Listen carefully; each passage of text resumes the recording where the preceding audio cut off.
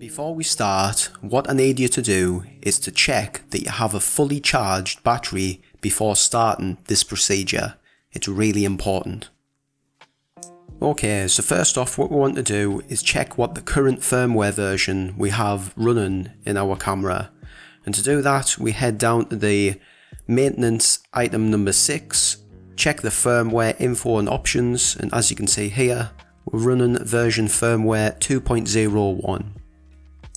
Next up, it's time to format the SD card. So come down into setup, file setting, option number 1, format, and execute to format the SD card.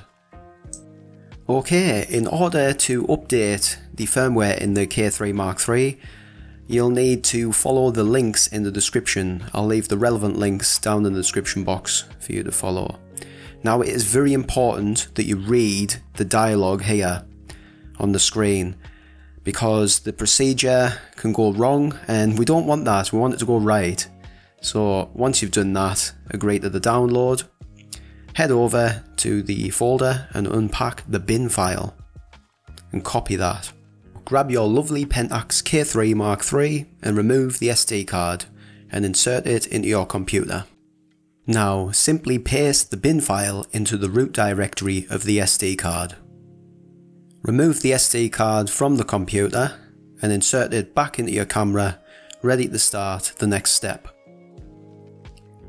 Be sure to hold in the menu button while you're turning the camera on. Keep the menu button held in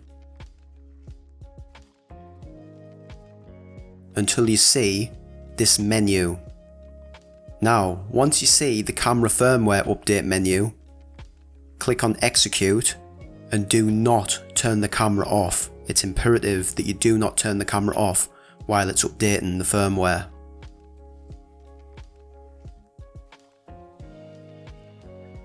And once the firmware update is complete, you can now power off the camera.